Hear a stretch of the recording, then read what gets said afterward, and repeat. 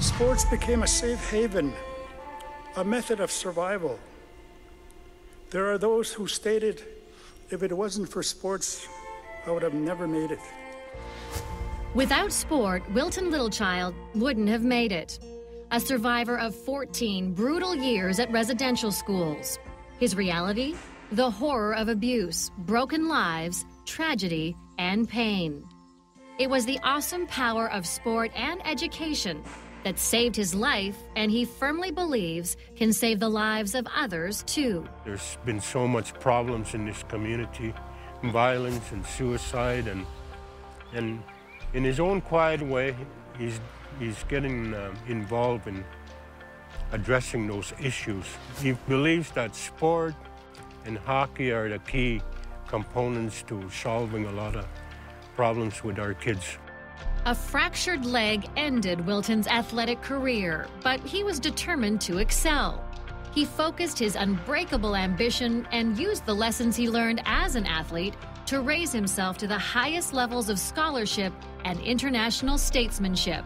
He has smashed every barrier and banished every stereotype. He works hard at what he does. You know, once he set out to do something, he doesn't stop until he accomplishes it. He's the kind of visionary who is able to pull people along, and he can explain it in such a way that they buy into it and see it and build it. He really cares deeply about people. The Honorable Wilton Littlechild is an exceptional lawyer, politician, and a powerful force in the fight to improve the lives of his people, and all people. He became the first Alberta Treaty First Nations person to earn a law degree in that province, the first Treaty Indian Member of Parliament, and a Commissioner for the Truth and Reconciliation Commission of Canada.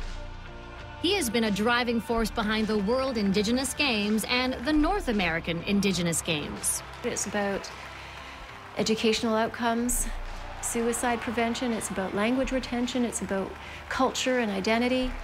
He saved lives. That's what he did, through sport.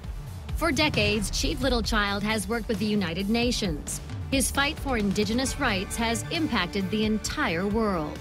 It took him 40 years being involved with the United Nations Declaration on Indigenous Rights.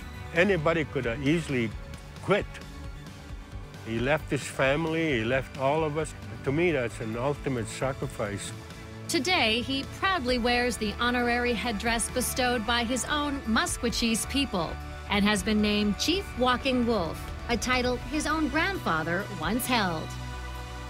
I was texting him on New Year's Day, and I said, Willie, you're a great example to the people, and you're a light to all the people in this community. You know, what we do in church, we light one candle, and next thing you know, you start lighting other people's candle, and you have I said, you're that light, Willie.